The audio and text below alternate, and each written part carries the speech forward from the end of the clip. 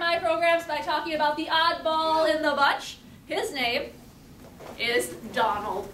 And you can see here that he is a very handsome eagle. He is that golden eagle. I know in the enclosure that he appears very drab and one color.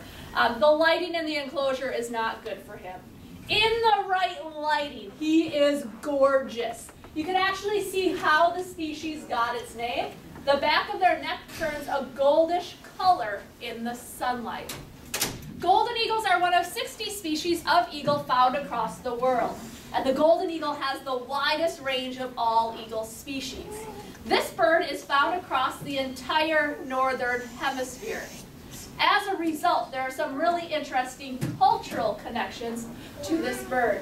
In the Middle Ages, it showed your status in society if you had a golden eagle as your falconry bird. That is where you trained your eagle to go kill dinner for you. This was the bird of kings and emperors. Only the highest in society could hunt with the golden, partly because of their size, and partly because they are awesome to watch hunt. These are land animal predators. They eat a lot of squirrel, rabbit, chicken. Here in North America, they can also take down wild turkey. Pretty good for a bird their size, right? But I see most of you are completely unimpressed. That's okay, I got one better for you. There you go, you can pass that around.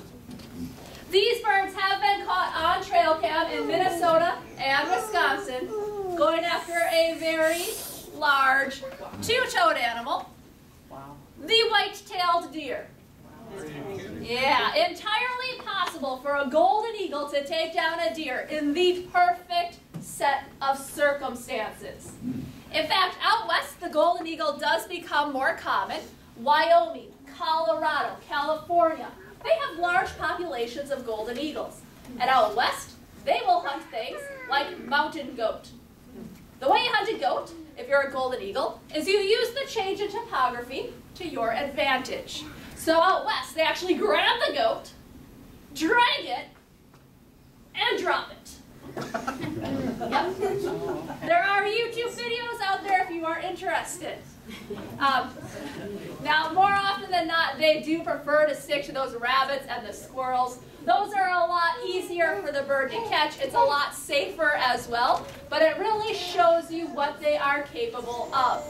Now, if you would like to see a golden eagle in the wild, you can, and you don't have to head out west to do so.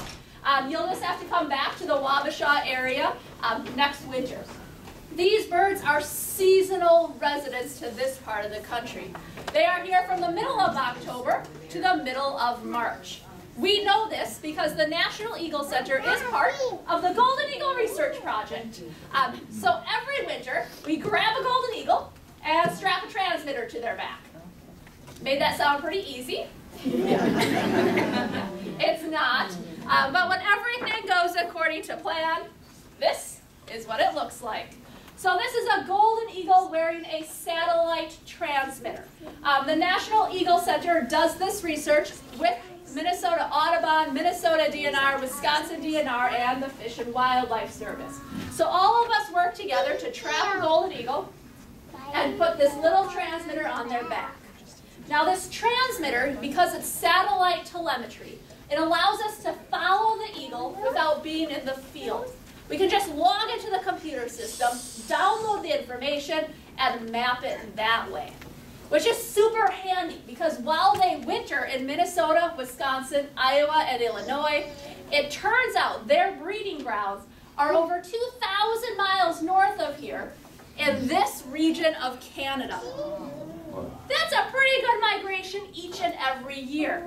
Now the really cool thing about this data is that we are finding out a lot of new stuff about how these birds are using those habitats, and it turns out they follow almost the exact same route each and every spring, each and every fall. So not only are those breeding grounds important and those wintering grounds important, but there's probably some spots in between that are also important for these birds. So this project is actually giving us a lot of great information about the eastern population of golden eagles. There you go. So that's the